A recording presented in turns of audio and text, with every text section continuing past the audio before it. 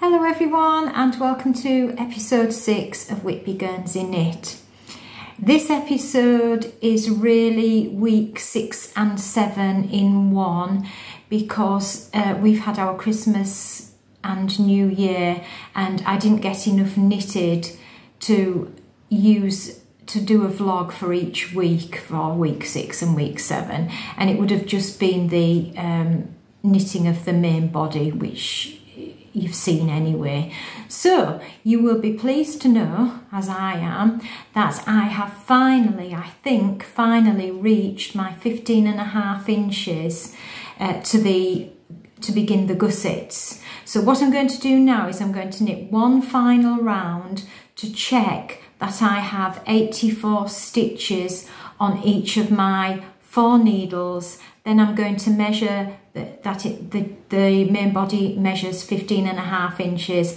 Then I'm going to look at the pattern and see how I begin the gusset and start to do some Whitby patterns or patterns for the next part up to the shoulders. So I'm going to press pause and I will get back to you. So I've placed the jersey on the table and I just want to show you my final round, if I can do it without getting into a pickle, which does not seem to be happening. Right, let me get my... Right, here we go, I think. No. Right, hopefully I'm going to begin my final, still not ready, begin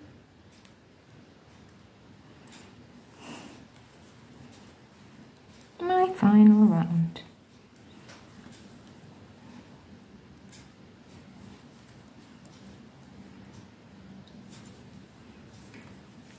So this is needle 1.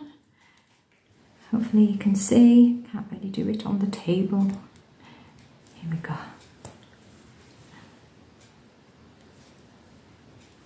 So I'm now checking that I've got 84 on this needle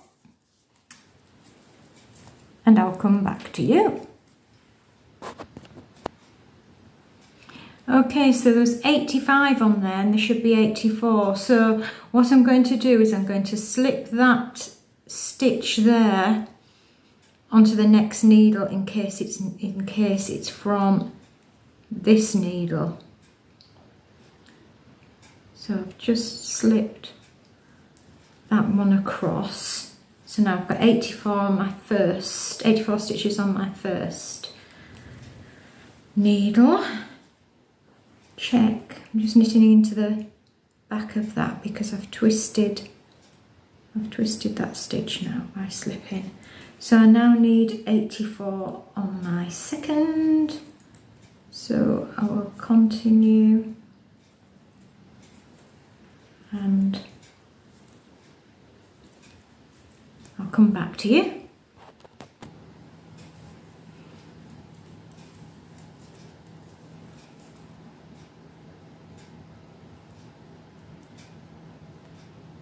So there's 85 on here, so I've obviously made one somewhere, unless it's from the other end, but I don't think it will be because that's my side seam. So I'm going to knit 2 together here, right at this side seam, so you won't notice. And then purl my last one, which, surprise, surprise, I have lost the needle, the stitch off yet again. On average, I have dropped a stitch on every round. Right, that's back on. So I've knitted 2 together on that and purled one. So I've now got 84 stitches on the 2 needles now. So I'll go to my third set and check that I have got, so this is my false seam, check that I've got 84, so it's, I start with the pearl one here, pull it tight, and then begin my knitting. So I'll get back to you to check there's 84 on this third side. So 80, there's 84 on this needle. So my final go around for 84.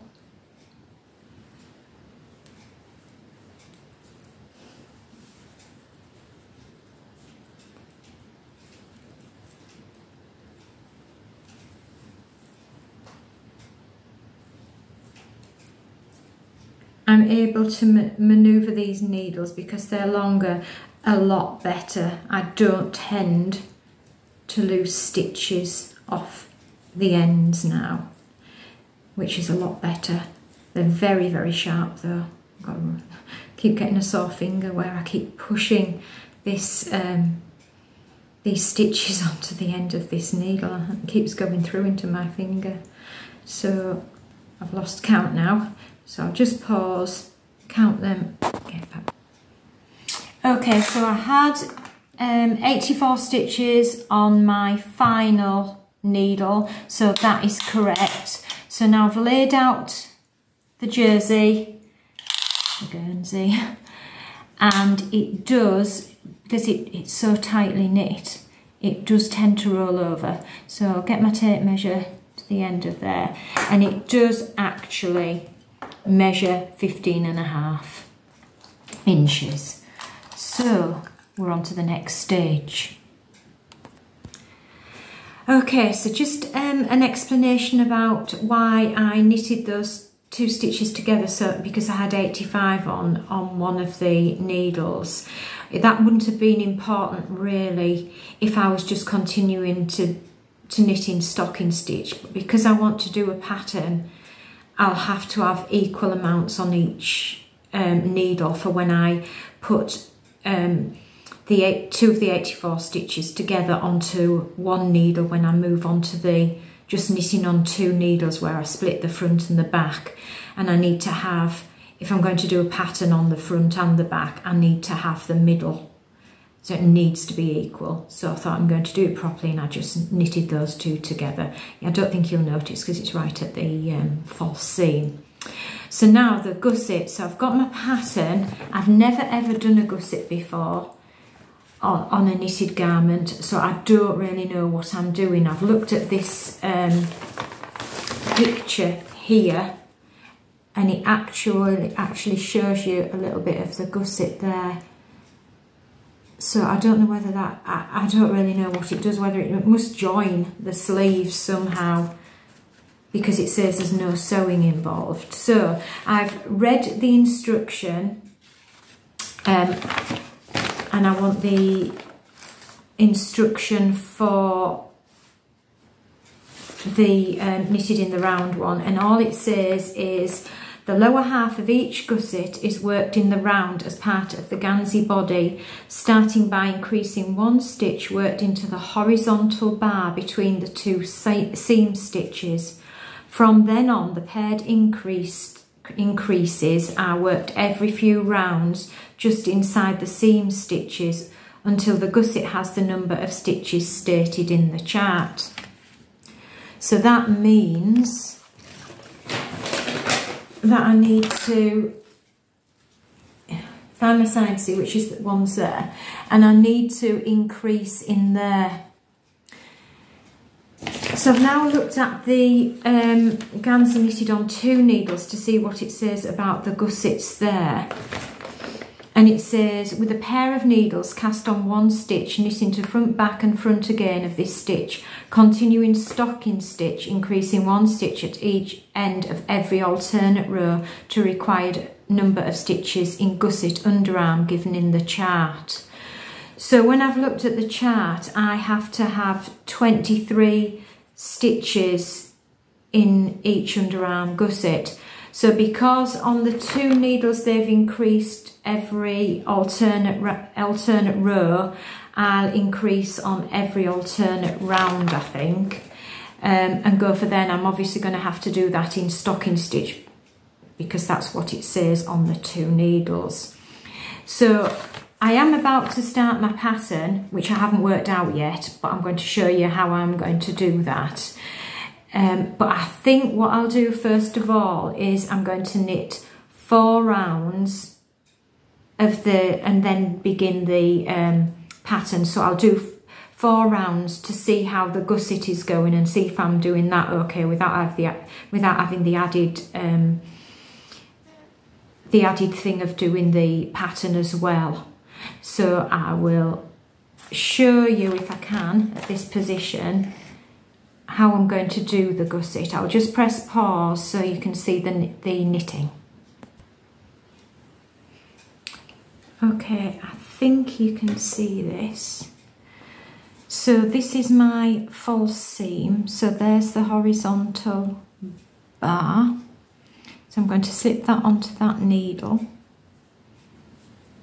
Make sure I don't lose any. Get my wool. And then I'm going to knit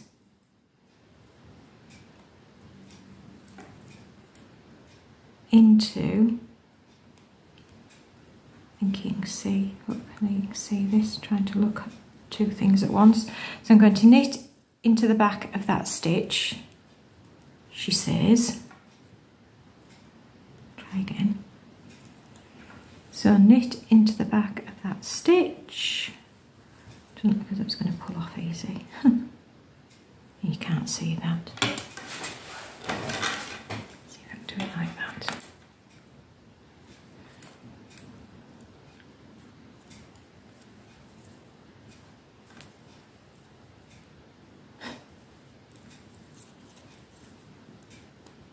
It's not as tricky when you sat down on a settee because you can balance everything.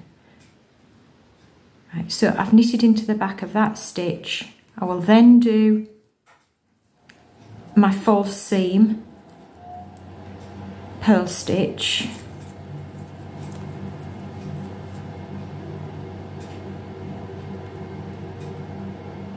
continue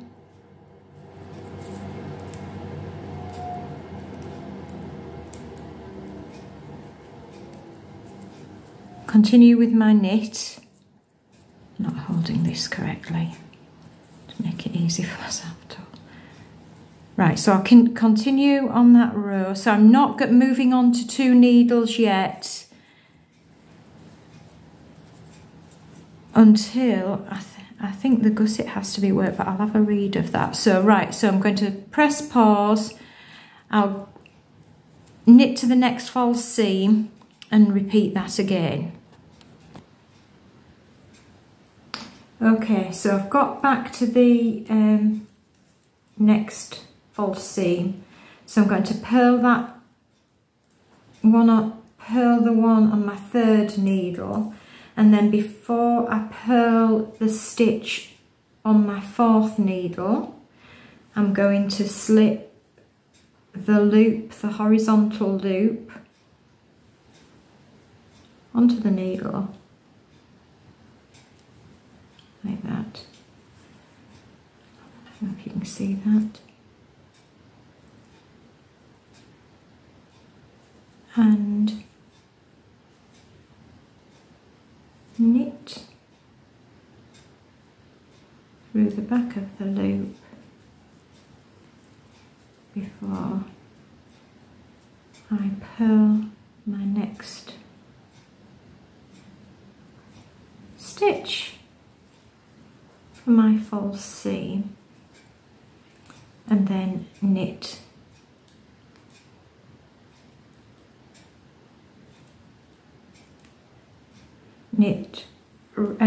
needle 3 and needle 4, and then I'll be back to that false seam again.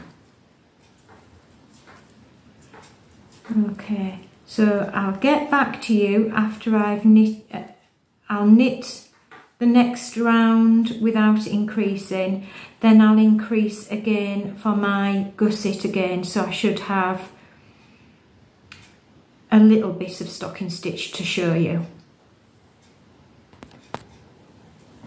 Okay, so I've knitted, I increased on my first round into the false seam for my gusset. I then knitted around without increasing, and I've knitted and I've increased again, but you can't really see anything with it being dark as well. It's even more difficult. So what I'm going to do is I'm going to knit a few rounds and then I will get back to you. I've decided I'm not going to start my pattern yet. I've looked at my instructions and I divide for the front and back when I get to my biggest increase of the gusset. When I get 23 stitches on each gusset, I then have to put the stitches of the gusset onto a two spare needles, and I divide for the front and back. So I've decided that I'm going to begin my pattern then, and I should have at least 10 inches in a pattern, which I think will be deep enough.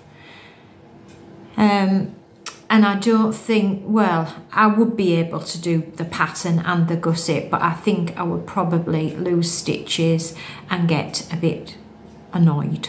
So I'll knit a few more rounds and then get back to you to show you how the gusset is looking. Okay.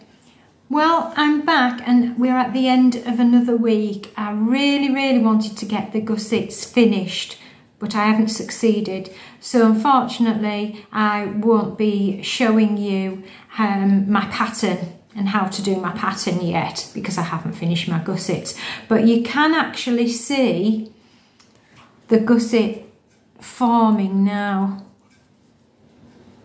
So obviously what I think is will happen is I will join those bits onto the sleeve, I guess, and it gives you some movement in the underarms. So one last look.